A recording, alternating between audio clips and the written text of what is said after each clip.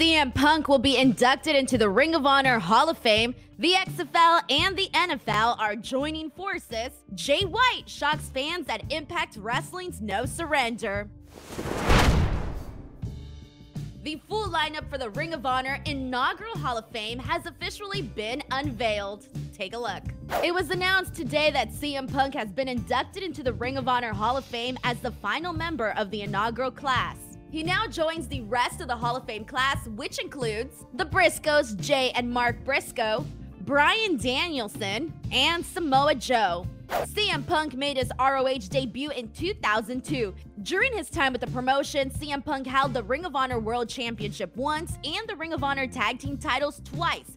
Both tag team title reigns came with Colt Cabana as the Second City Saints. Before finally claiming the ROH World Championship from Austin Aries in 2005, Punk was unsuccessful in challenging for the title in a famous trilogy of matches against Samoa Joe in 2004. The first two of those matches were hour-long draws. The third saw Joe retain his title. However, CM Punk ended up defeating Austin Aries for the ROH title, which kicked off the Summer of Punk, a storyline that ended with CM Punk leaving ROH after he had signed with WWE. Alrighty, personally, I was super stoked when I saw that CM Punk was the final inductee into this inaugural Hall of Fame Ring of Honor class. And the reason for that is I got my start as a CM Punk fan when I discovered him on Ring of Honor. I recall watching his matches with Samoa Joe and just going down this rabbit hole of videos of random CM Punk Ring of Honor matches. So when I saw his name on this list, I was like, hell yeah. A special Hall of Fame episode of Ring of Honor Wrestling featuring all the inductees will air on TV the weekend of March 5th. And now on to our next story. Turns out that the XFL and the NFL are going to be partnering together to focus on football innovation. Here is the story.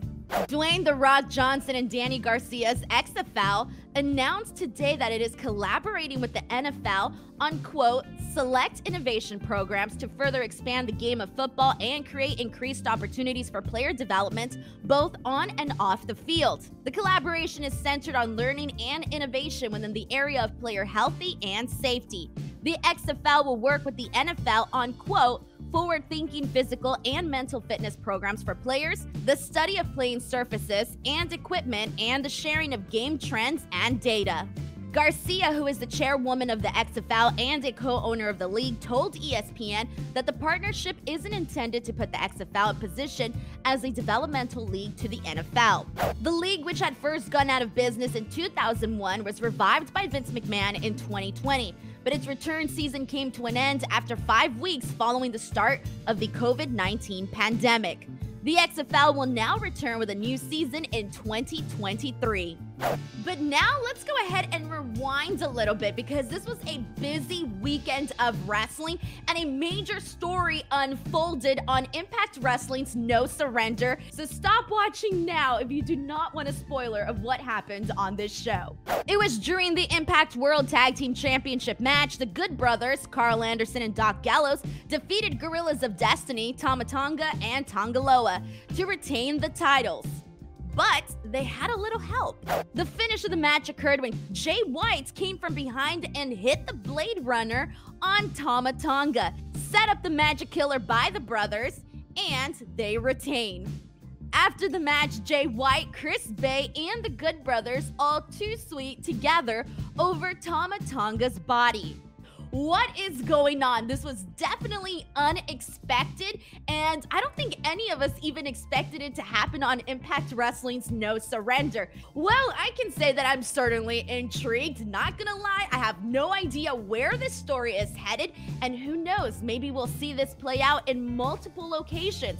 Who knows? What is your theory? What is your prediction? Go ahead and let us know in the comments section below. Are you a fan of this or are you not? Let us know. On top of that, let's go ahead and give a shout out to some of our Wrestling Observer Newsletter Award winners. Congratulations to Ty Conti for Most Improved, Jade Cargill for Rookie of the Year, and Kenny Omega for US and Canada MVP, winner of the Luthez Ric Flair Wrestler of the Year, and Feud of the Year with Hangman Adam Page. You can check out the full list of the 2022 Wrestling Observer Newsletter Awards over on f4wonline.com. And I'm Denise Salcedo. You're watching the latest, and I'll see you on the next video. Before you head out, don't forget to subscribe to the channel and check out the latest interview with Kenny Omega.